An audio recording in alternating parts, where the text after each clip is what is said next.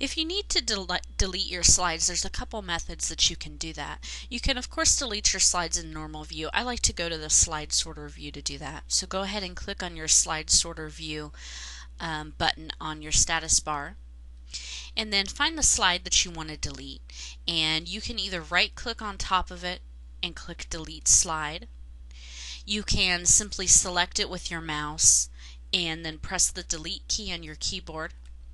Or you can select a slide and go up to your Home tab, click on the Delete Slide button, and it will delete the slide. So there's three methods of how you can delete slides in your PowerPoint presentation.